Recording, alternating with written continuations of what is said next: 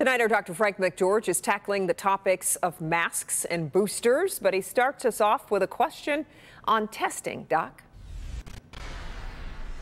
And so Chuck asks, I have a stuffy nose, cough, and sore throat, tested 3 times over a week negative. Is something going around other than COVID? I'm staying home and getting better slowly. Well, Chuck, it's great that you've both tested negative for COVID and have been staying home.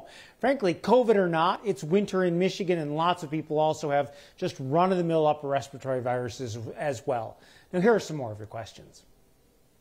A viewer asks, if someone has facial hair and wants to continue to have his facial hair, just how effective is it to wear these masks and what should we do? This is an important point now that many people are using better N95, KN95, or KF94 masks.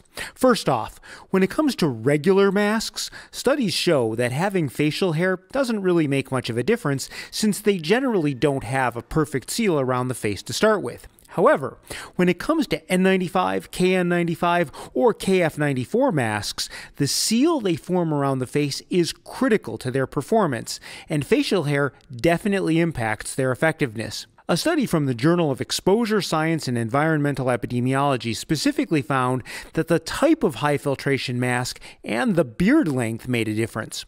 Because N95 masks use straps behind the head, they can still pull a mask more tightly against a bearded face and were more effective than KN95 and KF94 masks that use ear loops, especially as the beard length increased.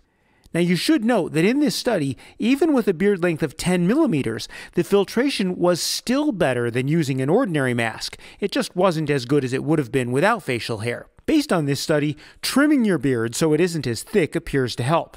The shape of your beard can also make a difference. This CDC infographic shows beard styles that do provide a better seal.